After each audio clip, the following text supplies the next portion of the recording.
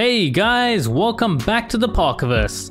This week, because all of my home screen setups are based on Nova Launcher, I thought I'd put together a super quick guide for those of you struggling with this awesome third-party launcher. I'm going to be covering the basics of Nova, the customization options, and my own personal top tips.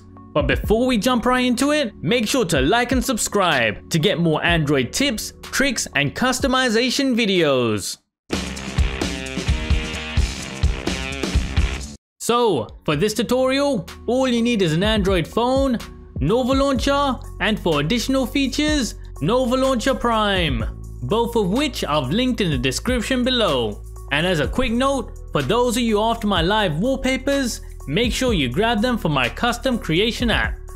Now jumping right into it, when you first load Nova, you can choose to either import your old home screens or start afresh, then picking between light and dark mode for your system.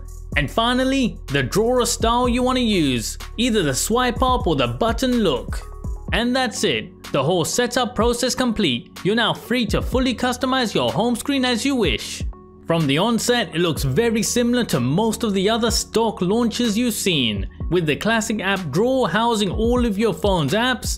Swiping left and swiping right takes you to all of your home screen pages, and long pressing brings up more options, which you can also use to add in new pages. Now that we have the basics of navigation out the way, let's clean up our home screen. Starting with removing unwanted pages. Just simply long press on the home screen and then long press on the page you want to remove. Now for anything else you want to remove, the process is exactly the same. Whether that be a widget or an app, just simply long press it and hit remove. And to add apps to your home screen, just simply drag them out from the app drawer.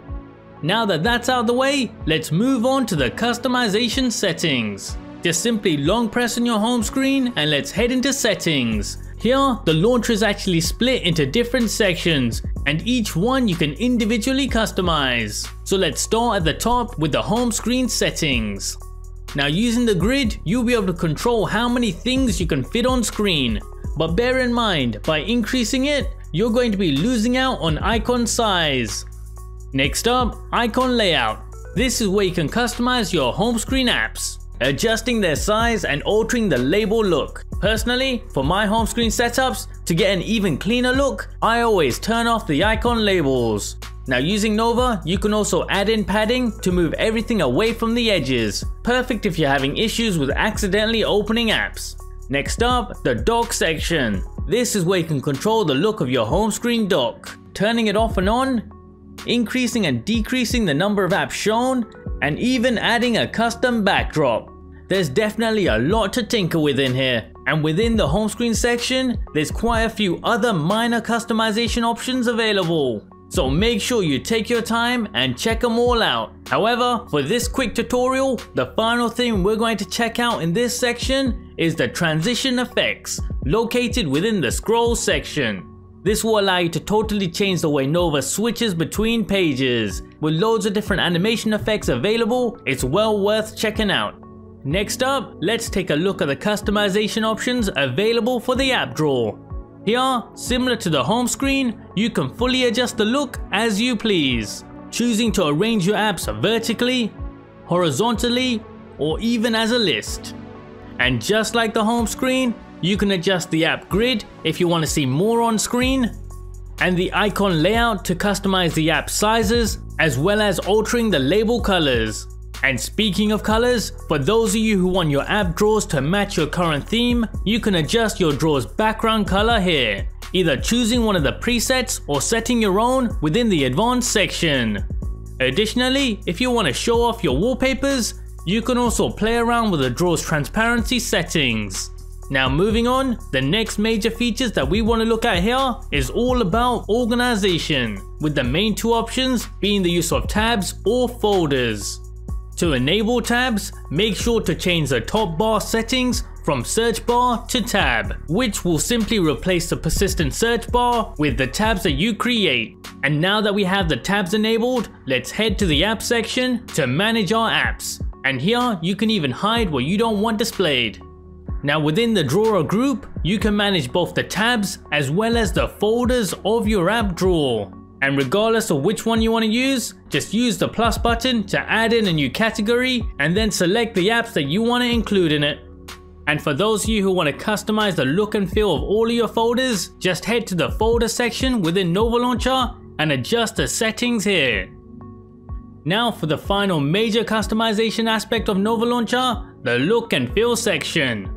Here, you'll be able to adjust your page scroll speed, the app opening animations, and apply a few other aesthetic changes. However, the biggest impact to your home screen setups is going to come from the icon styles.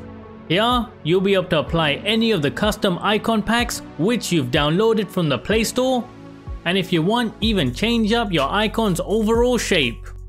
Now personally, with all of my home screen setups, I like to get that nice full screen experience without the distraction of the Android status bar. For this, simply within the look and feel section, make sure to disable the notification bar. Now the final thing we're going to look at is the gesture controls.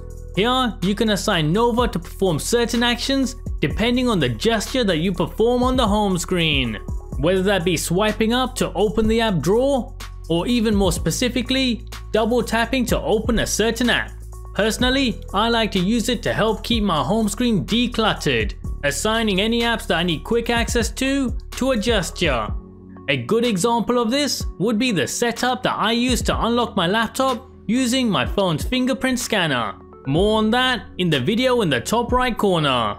Now there is so much more customization options available within Nova Launcher, including controlling your icon notification badges, backing up and restoring your home screen setups, and even more. But hopefully you should now be able to navigate and use it a lot more easier. And don't forget, I do weekly live wallpaper and home screen setups, so why not find one from my collection that you like and give it a try.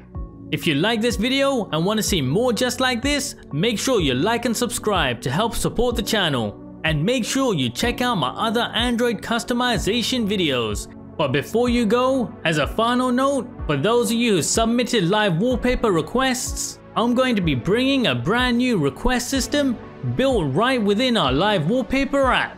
This will also include a ranking system and much more. But don't worry, I've been keeping track of all current request submissions, which will also be included in the list. So expect a channel update very soon, giving you guys more details and even a sneak peek at how it will all work.